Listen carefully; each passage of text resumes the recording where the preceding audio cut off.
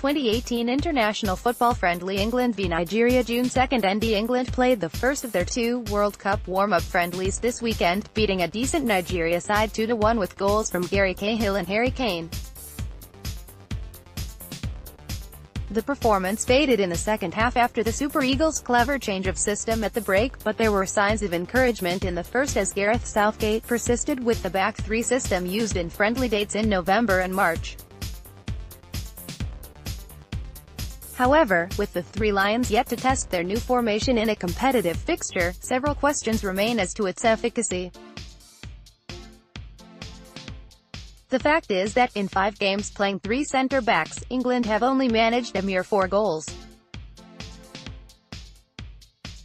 They twice drew 0-0 to Brazil and Germany late last year, before finding the net only once in games against the Netherlands and Italy.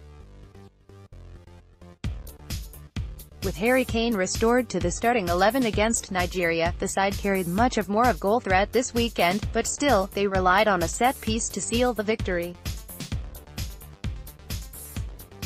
According to most bookmakers, the two European sides will breeze past their minnow opponents in matches 1 and 2 before deciding top spot when they meet in Kaliningrad on the 28th of June. Fans who followed the Three Lions in previous tournaments, however, will be much more cautious.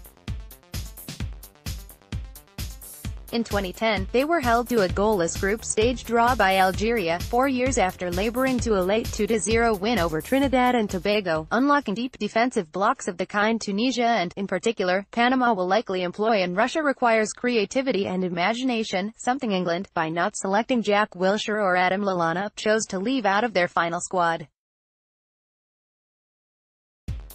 Against Nigeria, they were able to open the game up by scoring from a set piece in the first 7 minutes, but opponents in competitive fixtures more often than not keep it tight in the opening stages.